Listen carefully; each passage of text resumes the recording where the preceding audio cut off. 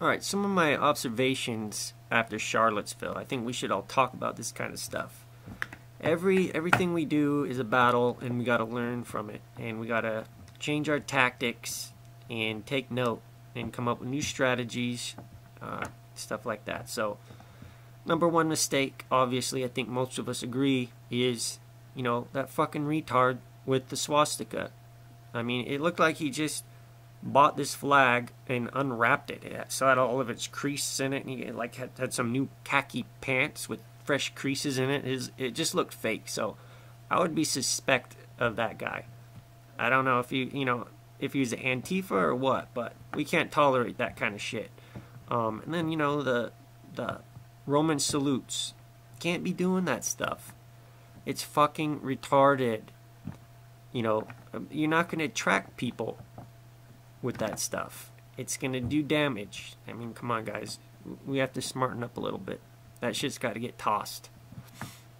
Alright, so that's obvious stuff. The next thing is, anytime there's a gathering or whatever, whatever happens next, where there's a large gathering of us, American flags only.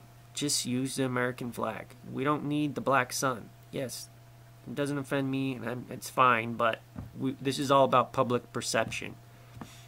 If we all have American flags, it looks like a patriot movement. It's going to attract people. It's going to be socially acceptable.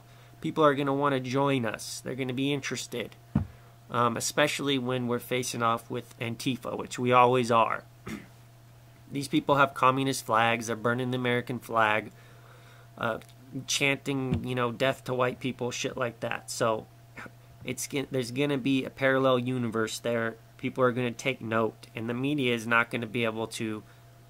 They're not going to be able to shine us in a bad light when there's these open communists right next to us that are trying to attack us. So, I mean, that seems pretty obvious to me. And then, our icons should be the founding fathers. They were identitarians.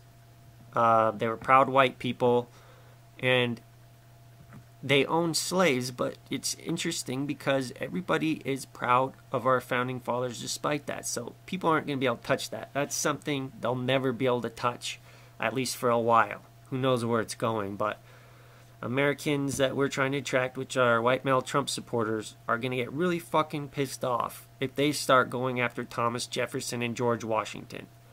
So these people need to be our icons. Big posters of Thomas Jefferson and Andrew Jackson, Teddy Roosevelt should be at our rallies. It's obvious perception. It's going to help us. So that's what really, in my opinion, is critical from learning from this Charlottesville debacle. Another thing is, it's kind of funny because you see how the media reacted to all this shit. And anybody with half of a brain could go on the internet and check out these live streams to see what really happened. And most Trump supporters did. I think there was like 60%. Even when Trump came out and denounced both sides, oh man, he even denounced Antifa. How dare he? Most Republicans sided with him on that, which was really good. So, these are the people we're trying to attract to our side. If we want to continue, if we want to win, we got to grow. So the media's real power is in rabble-rousing the left. They rabble-rouse these people.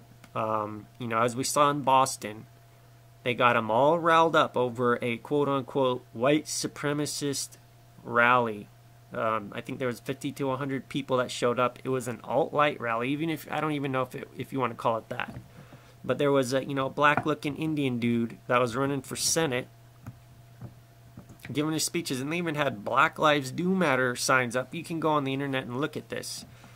It was just this tiny little group of people, surrounded by thousands. I think there was 10 to 30,000 of these communist idiots surrounding them. And what brought them out? The media did. The media has power over the left.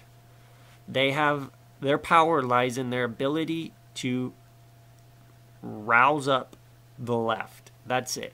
Trump supporters and most Republicans is, you know, they don't pay attention to the media, and if the media is trying to push a narrative, they look for why are they trying to push this, and they dig deeper and find out usually what happened, what really happened. So going forward, I mean, the more they push the left, the more the media pushes the left and gets them all egged on, they overreach. And you can see this with the statues. You know, polls were taken. Vast majority of people actually want to keep these statues up. They don't want them to be brought down. So the left is overreaching, and what that's doing is modifying the center. They're taking chunks out of the center of America, the politics, and they're bringing them further to the right. They see these lunatics, and they don't want to be any part of that. So what we need to do is we need to attract people into our club. And, you know, that starts with the American flag and stuff. So the more the media gets these leftists riled up, they're going to continue to overreach. Anytime there's a counter-protest or anything like that, it brings out Antifa in the droves. And what does Antifa do? They throw shit on cops, and they just start rioting and burning shit, breaking windows. And the media has basically sided with these people. They've endorsed them. I mean, there's plenty of positive press about the anti-fascists. And I think that's really going to hurt them in the long run. Because, you know, the media cannot cover this shit up for too long. I'm kind of curious what's going to happen at this Trump rally in Phoenix, what the counter-protesters are going to be like. I know that there's already a bunch of counter-protests planned. Let's just hope that they get violent. They are our best friend, really. It's going to bring people over our side. If we make these changes with the flags, change our image a little bit, which would be easy to do with these rabid communists breaking windows and rioting all the time. If we're faced off against them at a next gathering with American flags, pictures of founding fathers, that's going to be a huge problem for the media, and that's kind of what we need to do. We need to start using these tactics. Very obvious. It's just common sense kind of shit.